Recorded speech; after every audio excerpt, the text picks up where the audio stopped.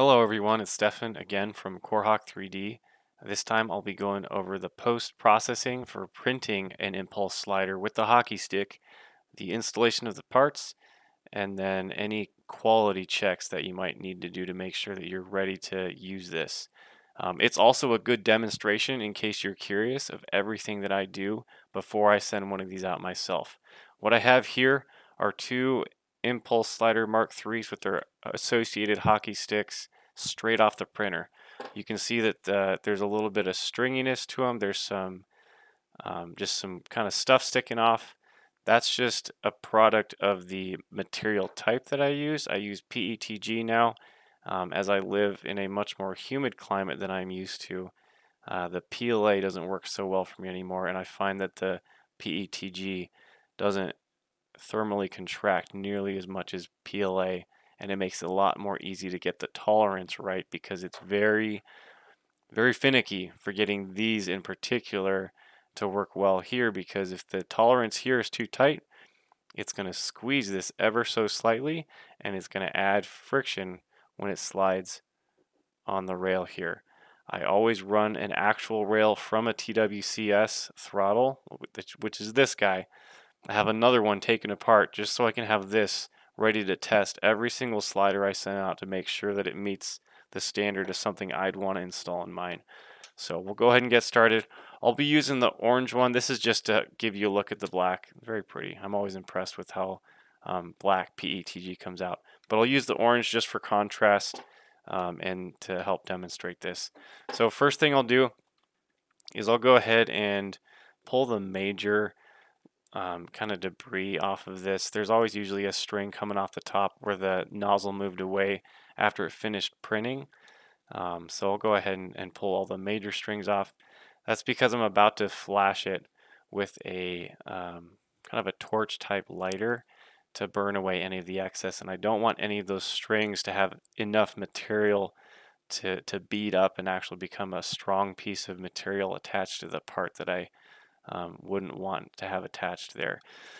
Very particularly here on the bearing mount surfaces, those have to be perfect to get the correct alignment, to be able to use the tapered bearing surface feature that I've put on this to allow perfect alignment of the bearings along the rails, and then again to provide the exact amount of squeeze or tolerance that I want on those to minimize any kind of movement of the handle in the base, while also optimizing that friction, because it's a delicate balance to walk between getting the perfect smoothness or freedom in this direction and then absolutely no rattle in any other direction. So in case you noticed here, this is mu. That is the Greek symbol commonly used for the coefficient of friction in the equation for friction. Just a little bit of a nerdy note there for you. So I've removed all of the major goop. It's also something you'll want to look at, especially in, let's see, let me get my screwdriver to point here, right in here. This overhang prints, well, the whole thing, first of all, prints with no support. And this is designed to kind of act like a bridge and to have nothing hanging down. It acts as a very firm backstop for the bearing, so there's no sliding. Here as well, in here, and then over here as well. You can see there's a little bump right there. That is something that would cause the bearing to misalign if I don't remove it. So I'm going to go ahead and use these snips to get in there and grab it and pull it out. I'm not necessarily going to clip it off. I'm going to grab it and I'm going to pull it out. All right, it came out nice and clean. It's no longer in there. You can see there's no parts actually sticking down on any of the other overhangs. This entire part is meant to print without any supports at all, because anytime I did print with supports, the space between the bearing surface and the supports that would go in here always left strings, and those strings would completely foul that perfect bearing mount surface that I wanted to have. In case you're curious, this design on the back is also meant to capture using the sharpest corner hide method for the slicer settings. That Z seam that would also very commonly get placed in any kind of a concave shape. Every effort's been made to make sure that these remain perfect. Each of these diameters actually has to be a little bit different than the other because they thermally contract at different rates depending on the direction that the nozzle takes around the print itself. So trust me when I tell you that a lot of time goes into making sure that these things are exactly the way they should be, and they're going to give you the maximum enjoyment out of your throttle. So I've gone ahead and I've removed all of the major globs off of this. There's an overhang here that we can heat up and kind of just press with your finger, and then the little knob right here that the swing arm mounts to, we can also heat that up and then push that up into place with our fingernail. So very quick little flash here, and then I'll go ahead and push my fingernail up on that, and then on the lower one, and then maybe just flash it again if you need to, and that's looking the way it needs to. There, I don't know if you can see that, it's perfect. Same thing for this overhang right here, just shoot a little flame up in there and then press it into place. It usually doesn't have any kind of issues. And then any other flaming on this I'll just do to get rid of any kind of surface defects, just for the more just aesthetics of the part itself. The functional kind of deburring has been accomplished at this point.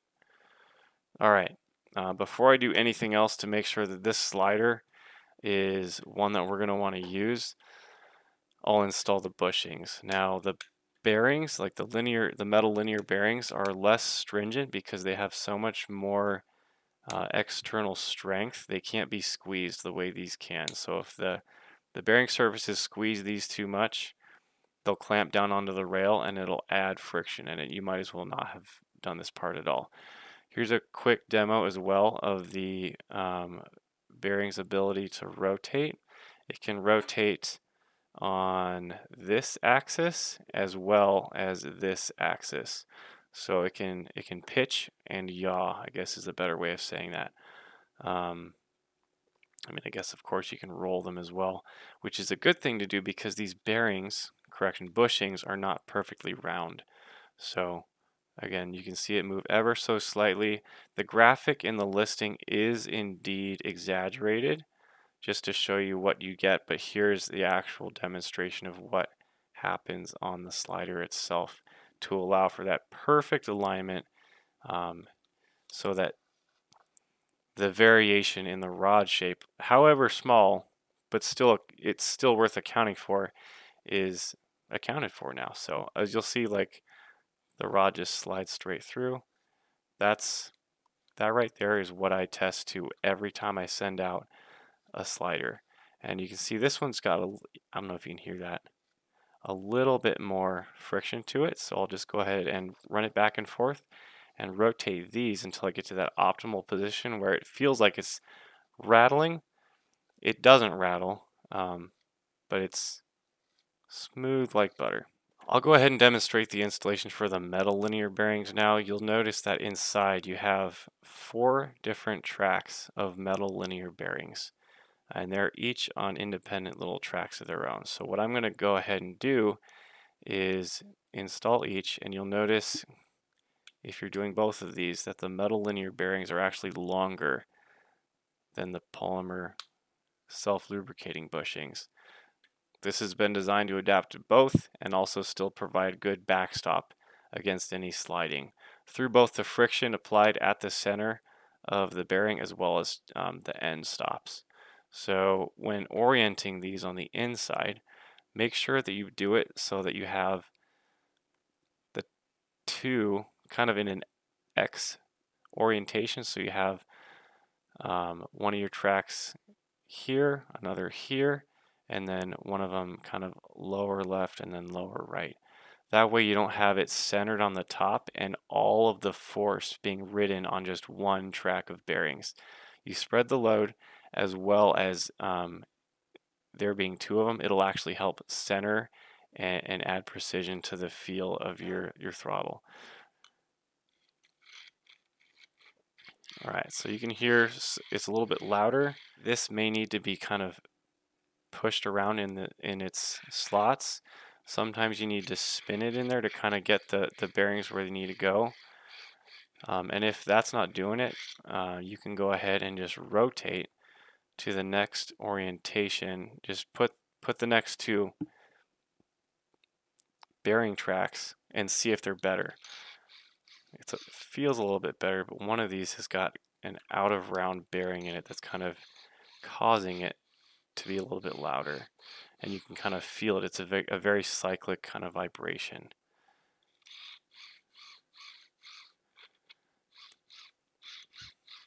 I'll admit I'm very partial to the polymer linear bushings, but again, these things also, these metal linear bearings also benefit very much from having the self-aligning feature of the tapered bearing mount surfaces. Now that we've determined that these bushings are in fact going to work on this slider, the rest of it's worth building, because if they don't work there, that's where I stop and I throw it away. And then I move on to the next one. This next portion is going to be very easy. It will take one of our 8x3mm magnets and just press it into this hole right here. You can kind of see it just goes straight in there, nice and easy. Hard enough that it will never ever come out from another magnet pulling on it, but easy enough that you can do it by hand. It's in there, it's nice and flush, looks great. Next thing will be the M3 nut. I usually, if there's like a rounded side of it, you can kind of see that's the rounded, that's the hard side. I usually do the rounded side first so it doesn't catch any edges going in. There it is. It's kind of centered in there. I'll go ahead and press it in with the screwdriver. There it is. It's in there all the way. Now, bear in mind that if you're installing this directly in your throttle, you probably don't need to install this screw right here. But it wouldn't hurt because you're going to finish aligning that nut all the way if you tighten this all the way down. Sometimes you can get in there a little bit crooked. The slider itself is good now. We'll go ahead and start working on the hockey stick. So we've got our 3x6mm magnets and then one more 8x3mm magnet that I'm going to install in this hockey stick. Same thing we did before. You can see some strings still on this thing. I'll go ahead and remove those by hand and then burn the rest of them off just to make sure that this thing's smooth, as well as there's nothing obstructing the magnet slots. This is also designed to print without any supports, this being the underside, this being the top. So I guess if this desk is the print bed, it's oriented like that. The overhang here is not steep enough that you're going to get any kind of curling or anything like that.